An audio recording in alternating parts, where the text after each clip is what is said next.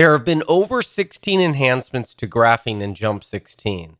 I would like to showcase 5 of them. Let's start with dynamically formatting an axis label such as date and time. In this data table, we've got solar power that's been generated over a number of months. And you can imagine solar power has a certain pattern, power generation, because it's generated during the day, but not so much at nighttime. Right now, the daytime axis here is showing the month and year. But if I zoom in on my data, as I zoom in, and if I get close enough, I can now see the day of the month has been added. Continue to zoom in. You can now see the pattern of daytime and nighttime is showing up in my data in Zoom. And if I zoom in far enough, eventually I'll be able to see the time of day is showing up on the axis. So this is really nice. This axis is actually automatically formatting to show the amount of information that logically fits.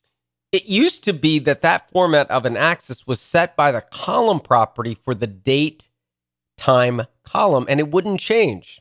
It was just whatever you had set for that column property. So now this axis will dynamically adjust and show the most relevant information based on the level of zoom that you have. Showing another feature, and I really like this one a lot. And what I'm showing here is I have a data table that shows a count of failures that's occurring. And the only thing I'm plotting on this graph or chart is the count on the y-axis. I'm not showing anything on the x-axis. And it used to be that when you fit a line to this data, the line would show the average value.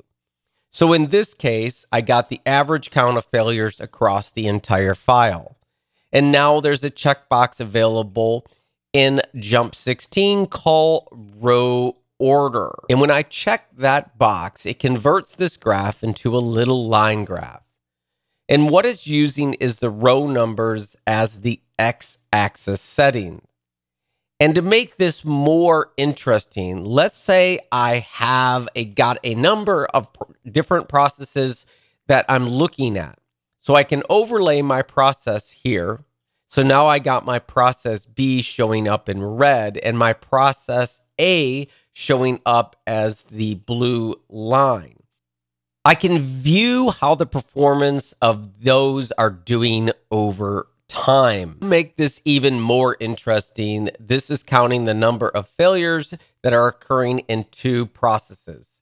And I have the cause for the failures available also in this data table. So now I can see for the different causes of failures that the 2 processes are pretty comparable except for the contamination cause. I have a new statistic for cumulative sum.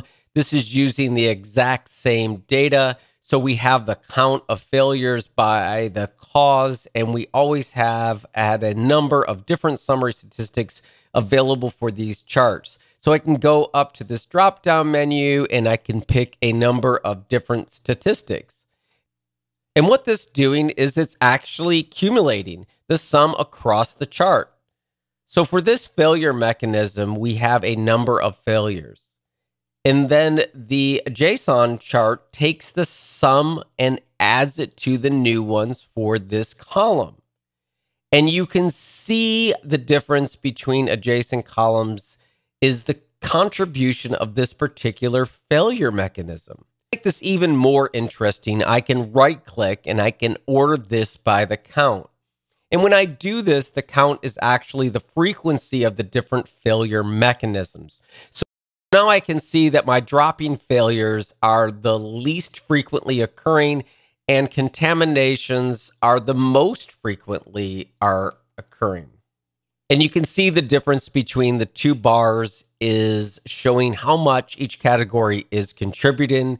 And make this a little bit more interesting, I could take my process and now I can overlay by the process. And I can see a comparison now between my 2 processes and those failures are accumulating. And you can see that the process A is actually a little bit better.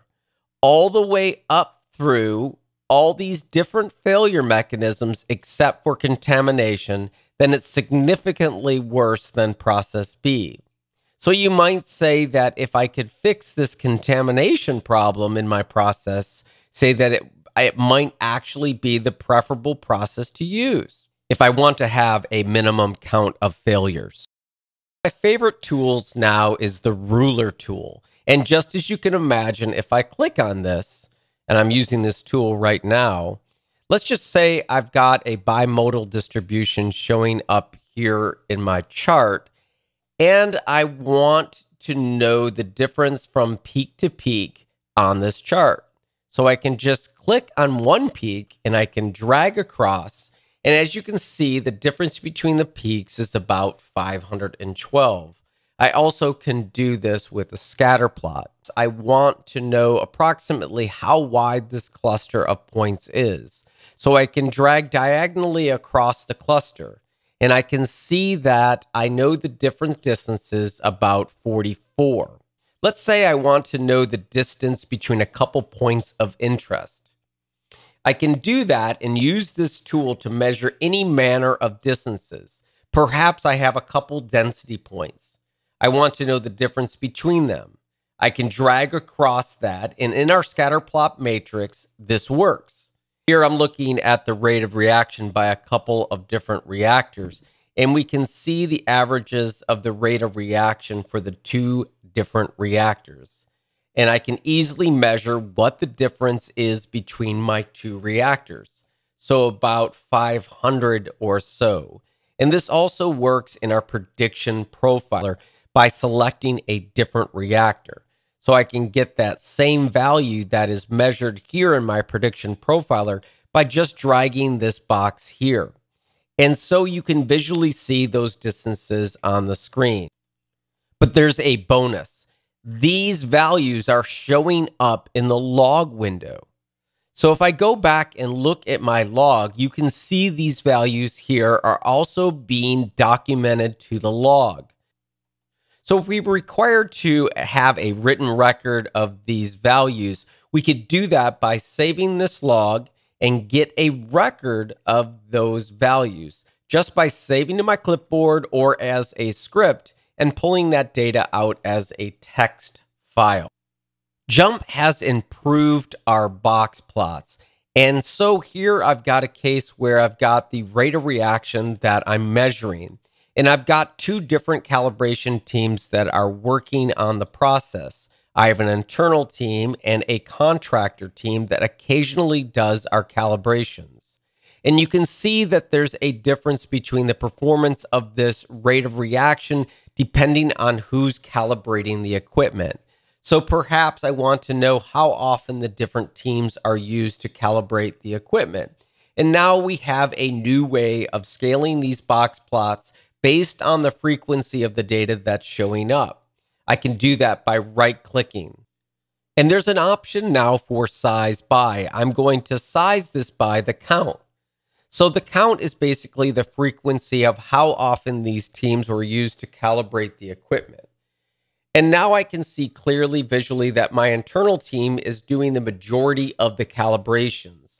And you can see by the relative width of these box plots how often the calibration team is used in relation to the contractor team. You might also notice that the median values are showing up with these horizontal lines in the middle of the boxes. And you may want to know if there's a statistically significant difference. And now we have the ability to add notches to our box plots.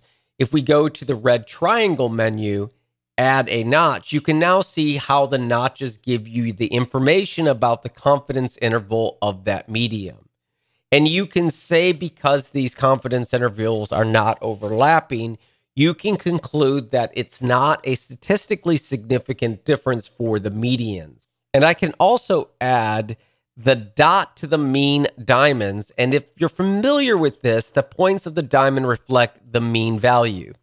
And then the upper and lower limits are the confidence bands around these mean values. And you can see that these diamonds do overlap a little. So you might conclude that the mean is not statistically significant, but the median value is. I hope you investigate the further enhancements made in Jump 16 for graphing. Visit jump.com/new.